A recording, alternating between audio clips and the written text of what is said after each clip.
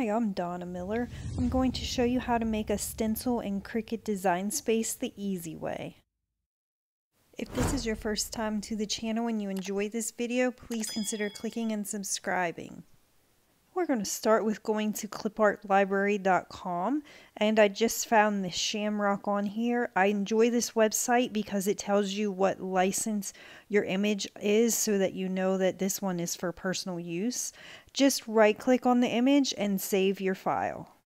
On the bottom of the screen, I'm going to click upload, and then I'm going to click browse on here. I'm going to find the image that I had saved, and then I'm going to click complex on here and then hit continue.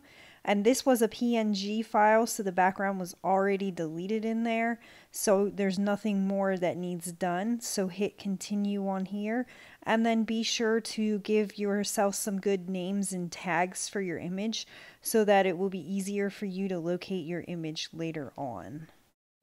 So now I'm going to click on my image and go to insert image, and that will get my image to pop up in Cricut Design Space. So I'm going to go up to the top, and you see that slash through there means that it's on a print and cut, and I don't want it to be a print and cut, so just click on cut again, and that turns it to a regular cut file.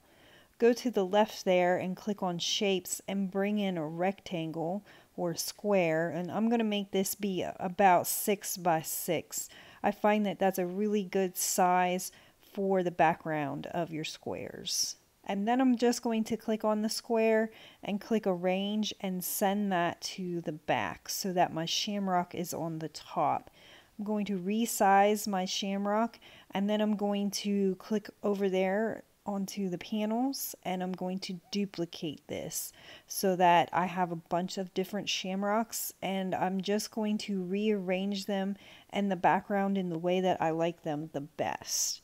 And then I like to just resize the shamrocks so that I get a variety of a background, and I'm just going to repeat this process of duplicating them until my background is completely filled.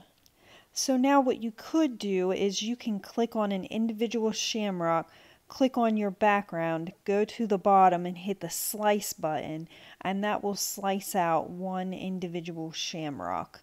And then you can click on your background, click arrange at the top and send it to the back, and click on another shamrock and then click on your background again and hit the slice button again.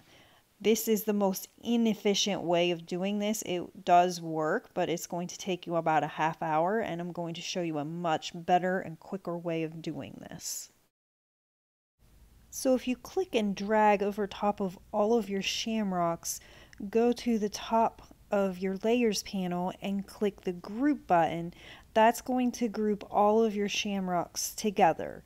However, if you look at your layers, you still have a bunch of layers, and the bottom, the slice is all whited out, so you can't use that method. So what you want to do is go to the bottom and you want to use the weld button, and that will weld all of your shamrocks together. So if you look at your layers panel, now you only have 2 layers. So now you want to click and drag over both of your images, go to the top where it says align, and then you want to go down to the one that says center so that you have this centered together.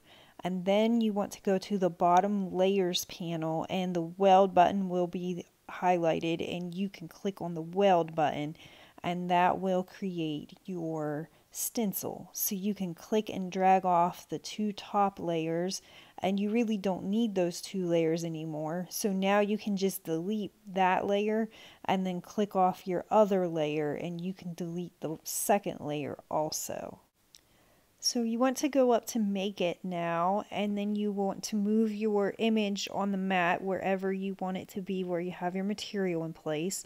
Hit the continue button.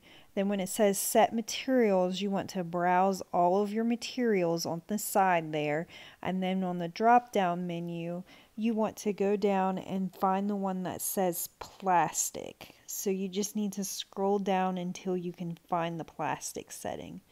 Then you want to click on stencil film, and that's the setting that you're going to want to use. So for my stenciling, I use a plastic that is used for quilting that I buy from Hobby Lobby. It costs about $1 or $2 for it, and I just make sure that I cut this twice when I go to cut this out, and it cuts perfectly every single time as long as you cut it through twice. So thank you so much for joining me today. I hope that you can create your own stencils now in the future. If you like this video, please click, share, and subscribe. And don't forget to hit that bell so you don't miss out on anything.